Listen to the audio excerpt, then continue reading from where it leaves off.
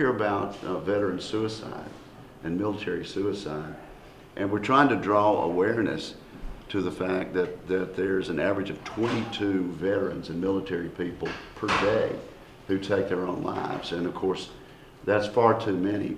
We're part of a national effort today called 22kill.com, and if the press wants to look into this, or members of the public, they can go to 22kill.com. The hashtag is hashtag 22kill.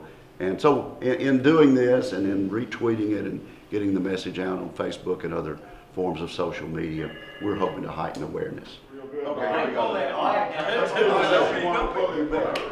right. You going? Here we go.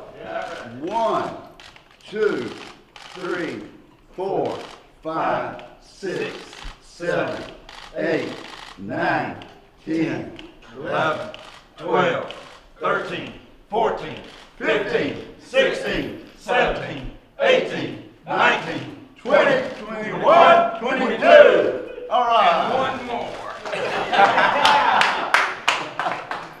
Okay.